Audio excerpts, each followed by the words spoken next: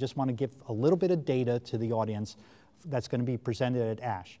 So the first is an update of omacetaxine in patients with chronic phase and accelerated phase CML who had failed first and second generation tyrosine kinase inhibitors. Omacetaxine is not an able tyrosine kinase inhibitor. It inhibits protein synthesis. It's given by subcutaneous injection twice a day for 2 weeks in a row, and then as a maintenance for 1 week, twice a day, every month. In the 2-year update, what is being reported at this meeting is that the major cytogenetic response rate in those patients who have failed a second-gen drug with omacetaxine is 18%. And the median time to achieve that was a little over 3 months, and the median duration of that response was a year. There was no major cytogenetic response rate in accelerated phase. Moving on to the experience with ponatinib. At this meeting, you're going to see presentations, posters of the response of patients who have failed dasatinib to ponatinib, their response to ponatinib, and those who had failed nilotinib, then going on the PACE trial and getting ponatinib. And the bottom line there is that in both studies, to summarize the data, in patients who had failed imatinib, dasatinib, and nilotinib, all 3 drugs who went on to ponatinib, the major cytogenetic response rate was 46%, and 40% were complete cytogenetic remissions. And the duration of that major cytogenetic response was 90% at 12 months. Very early follow-up, but that was the data for nilotinib. And for dasatinib, it was very similar. 44% had a major cytogenetic response, 33% had a complete, and the duration was 90% at 12 months. Finally, and this is going to set the basis of our discussion that's going to come, what is now the 2-year follow-up on the PACE trial? That was the phase 2 study of ponatinib in patients with CML or Ph-positive ALL who were intolerant of dasatinib or resistant of dasatinib or nilotinib.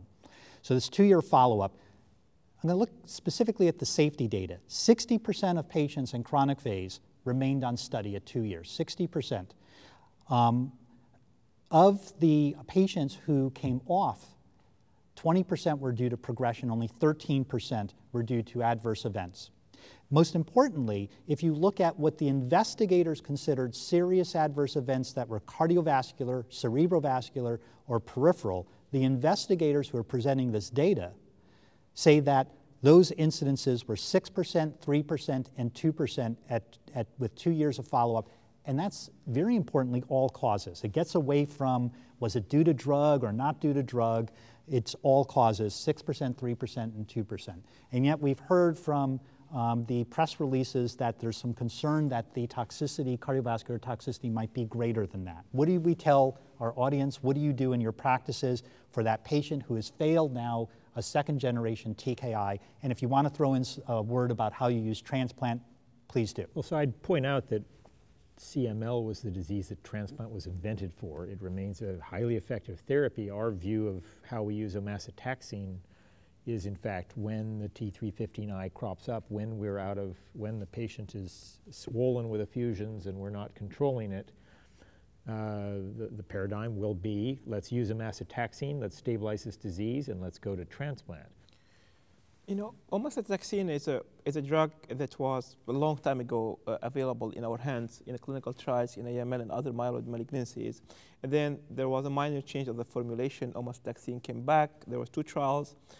One post-2 TKIs at 1.5 milligram per meter squared sub-Q BID for 14 days as induction. And then once you're at the CHR, you have it weekly, 1 week every month. And there was another subset as well in patients who failed T315I mutation. They were given the drug.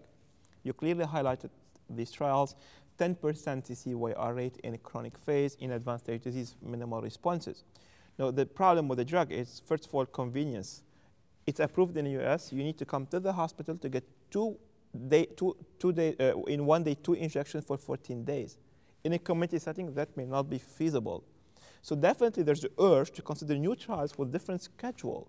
Maybe 5 days, like we did with the MDS setting, not having 7 days. Not 14 days. We clearly have thrombocytopenia. It's hard to deliver the 14 days. I think they're looking to see whether they can get it dispensed from the insurance carrier where the patient can self-administer. Correct. And then I think more role for the drug in blast phase disease in combination with TKI or in MDS or AML, but not in chronic phase. The PACE trial in chronic phase, 60% major response, 56% complete is by far better than any other drug. Now, if you put things in perspective, if you fail to TKIs with bosutinib or omacetaxine, we have 10% CCYR rate. And we know in order to improve survival, we need to have CCYR. So you have 10%, so you have 90% failure. Transplant, if you go to transplant, you still have 30% mortality.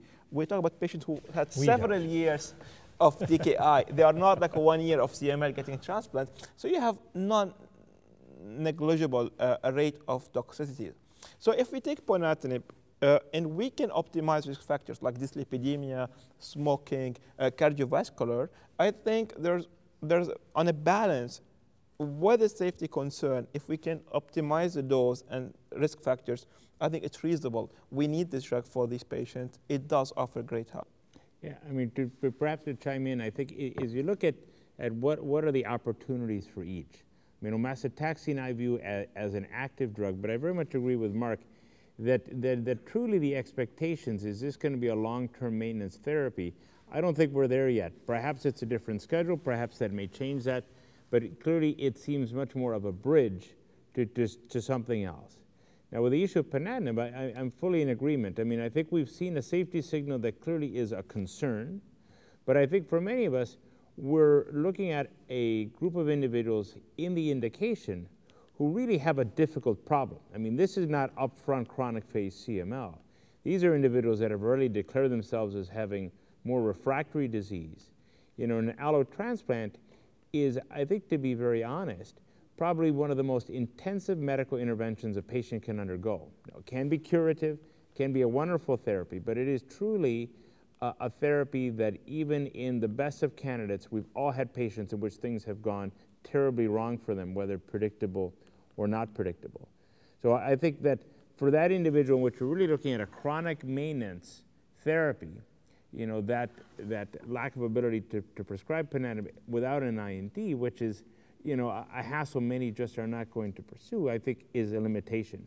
I think there should be monitoring. I think there should be restrictions. I think there should be concerns about the cardiovascular risk and efforts made to try to see what is the most effective way to prophylax against those. But I do think that's a very important part of the armamentarium that hopefully will continue to be available in some capacity.